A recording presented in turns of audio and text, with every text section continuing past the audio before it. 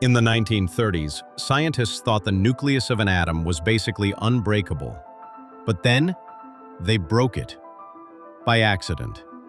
Two German scientists, Otto Hahn and Fritz Strassmann, were bombarding uranium with neutrons. They expected it to absorb the particles and just get heavier. Instead, the uranium nucleus literally snapped in half. What they found were much smaller elements like barium flying out of the uranium.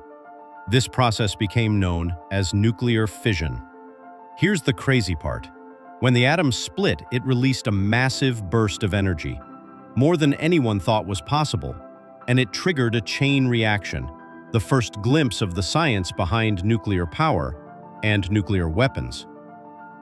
At first, they didn't even realize what they had done.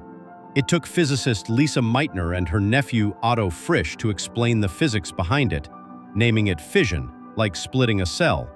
So yeah, one oops in a Berlin lab completely rewrote physics, gave us nuclear power plants, and changed the course of history forever.